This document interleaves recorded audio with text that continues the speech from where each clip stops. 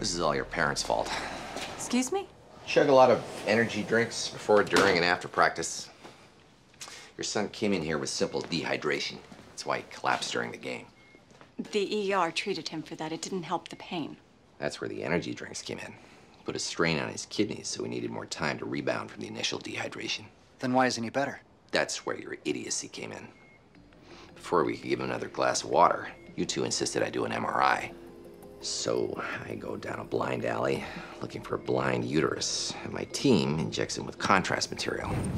His kidneys have been healthy. We filtered out the contrast in a couple hours. Since they weren't, it went around and around, eventually getting absorbed by his heart, his liver, his pancreas. Getting in trouble everywhere it went.